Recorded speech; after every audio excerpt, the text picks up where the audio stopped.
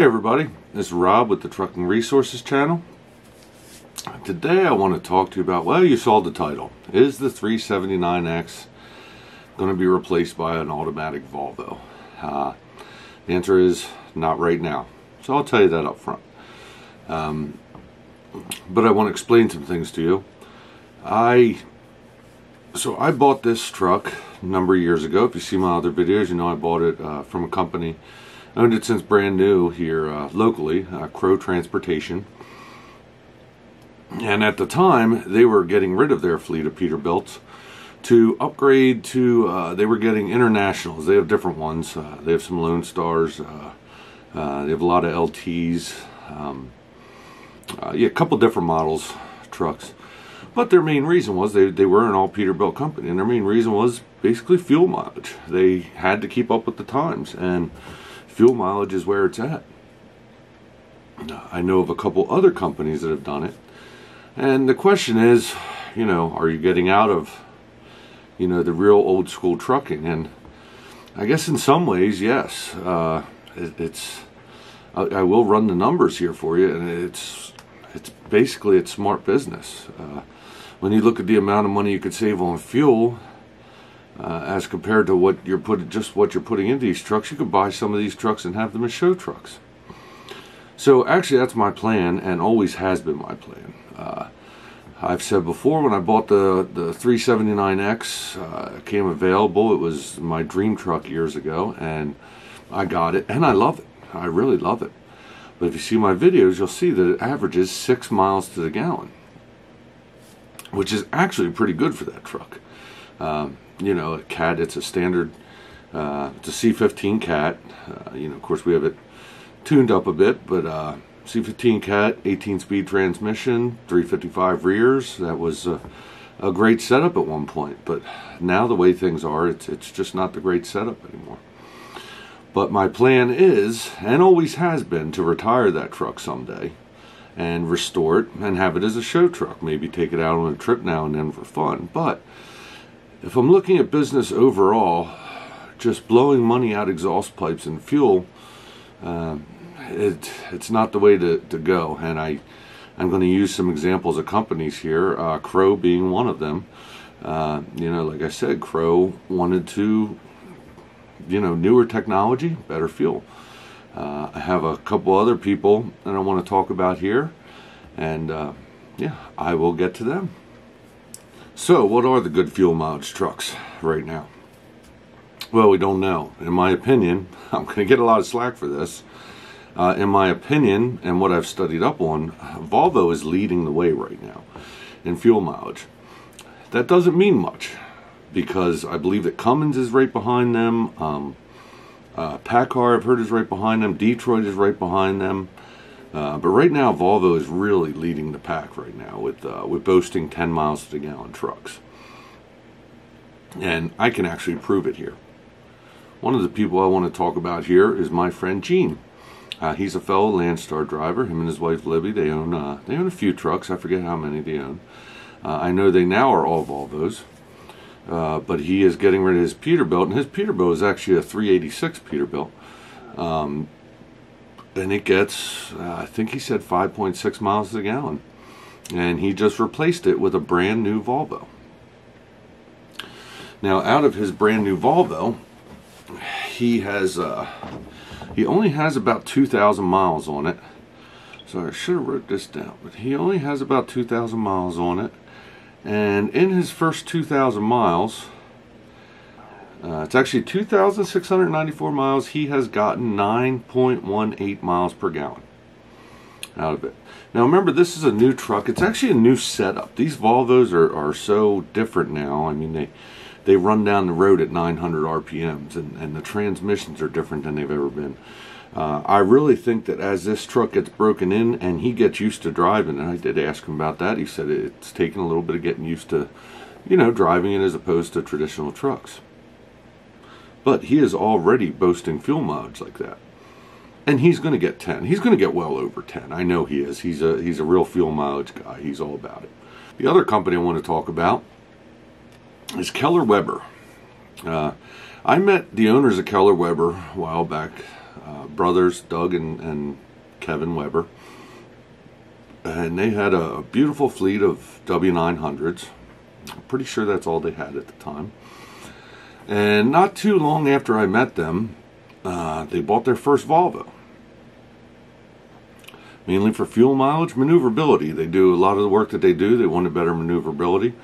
But they did get the big, I believe their first one was a 780. I think now they're called 860s. But you know, the same ones, the big sleepers. Over the years, I got to know them fairly well. Fortunately, I didn't get to know Kevin as well as Doug. Kevin, unfortunately, passed away at the age of 57 back in 2017, which was super sad, you know, especially for his brother Doug. I know Doug lost his brother and his business partner.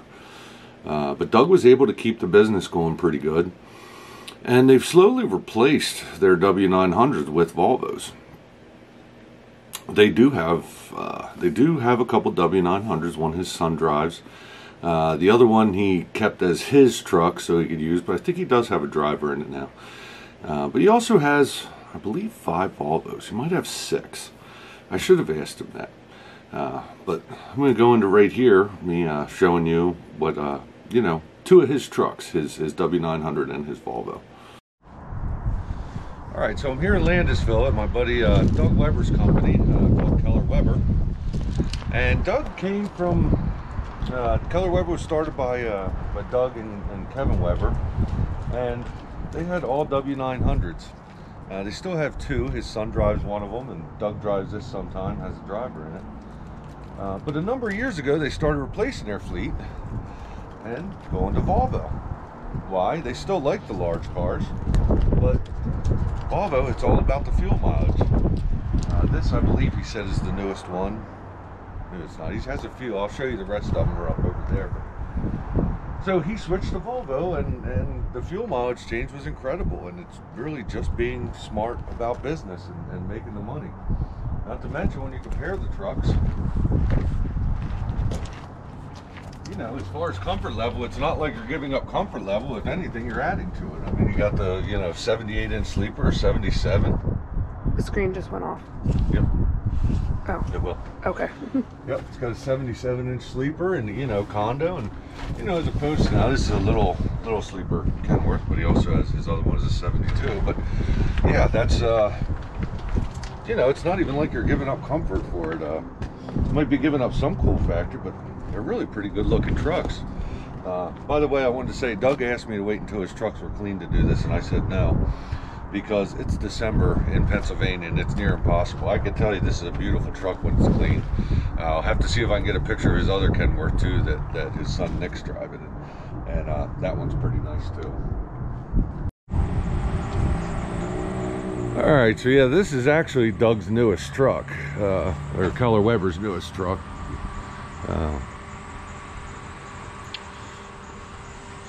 The newest one in the company. He said it also gets the best fuel mileage, as obviously, you know, the technology changes. And this one is clean, which, as you know, again, December, Pennsylvania, that's hard to do. But yeah, nicely spec'd. Doesn't have all the crazy stuff for fuel mileage, but it still gets great fuel mileage.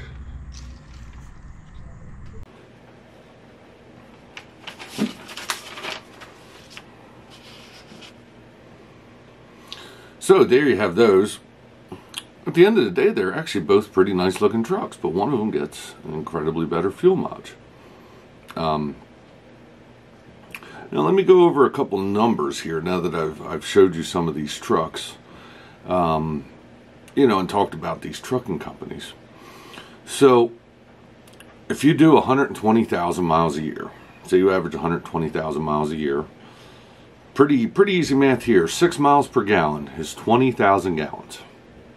If you do an average of $4 per gallon, which I think is about what it is across the country right now, it'll cost you $80,000 a year. Okay, more simple math. Same 120,000 miles, if you're getting 10 miles per gallon, you're using 12,000 gallons. That's an 8,000 gallon savings. At $4 per gallon is $48,000. That's a difference of $32,000 for that one truck. Actually, that breaks down to $2,666 per month you would save with that truck alone in the same amount of time. Here's another one for you. On my last video, I took 3 trips in a row, said what I made, how much fuel I used.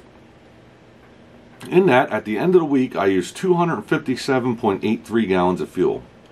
It added up to $1,051.95. Okay, now if I had been getting 10 miles to the gallon, I would have gotten 154. I would used 154.7 gallons.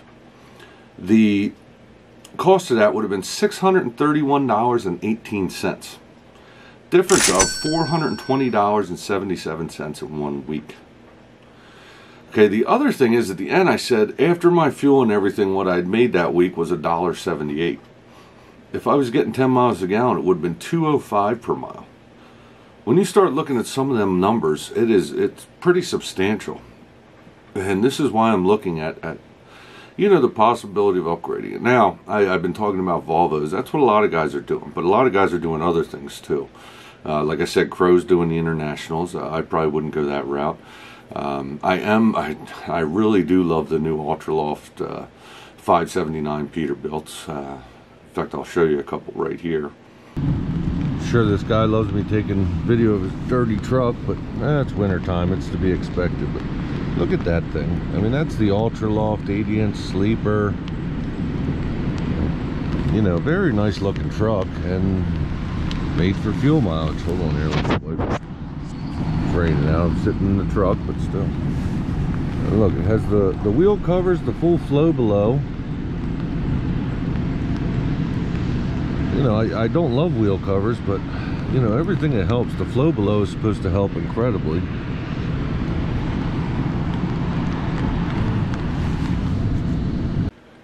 This next one I'm showing you is it was parked there, and again, dirty lot. I hate to do that, but people now understand. It's December in Pennsylvania. Trucks are a bit dirty, but they're both beautiful trucks. I love them Ultraloft Peterbilts. I do like the new Kenworth, the 6, I don't know what they're calling them now. They still calling them 680s. They change numbers so much, I don't really know. But yeah, there's a lot of trucks out there, and I'm just letting you guys know where I'm going in the future. I will still have the large car. It's not going anywhere. I got no plan on that truck to ever go anywhere. I'd like to still keep it around. I used to work for a guy who had new trucks, and but he still had an old B model Mac that he drove around. He loved it. He'd go make some local pickups with it and things like that. So I have dreams of that someday. Look, if you want to stay running your large cars, big hoods, I don't hate you for it. I don't tell other people how to run their business. I just wanted to show you why. When you see, I've seen it over the years, different companies. I'm like, oh man, why are they going that route? Class 1 transfer, big beautiful W900s, and now you see a lot of, you switched over to a lot of 660s a few years ago, and I'm not sure what all they're running now, but fuel mileage is really where it's at, and you can make these trucks, really make these trucks look good. So we'll see what the future holds, but this is just something I wanted to put out there, especially if somebody's looking to maybe buy a new truck and wondering which way they're going to go, or they're looking to even become a new owner-operator. I can tell you I'm pretty sure that my company will not have any more large cars if we add any more trucks. I'm pretty sure they'll be a bit more aerodynamic, a little bit better on fuel. But I still love the large cars, and I'm going to keep posting pictures of them. I'm going to keep doing videos, when truck shows come back around. This isn't an anti-large car video. It's just a video about how to look at business a little bit different, and maybe this is the smart way to go. I've seen a lot of guys do it. When a lot of guys are doing it, it's at least time to start studying up and seeing if what they do makes sense. So I hope you enjoyed this video, and yeah, stand by for some more.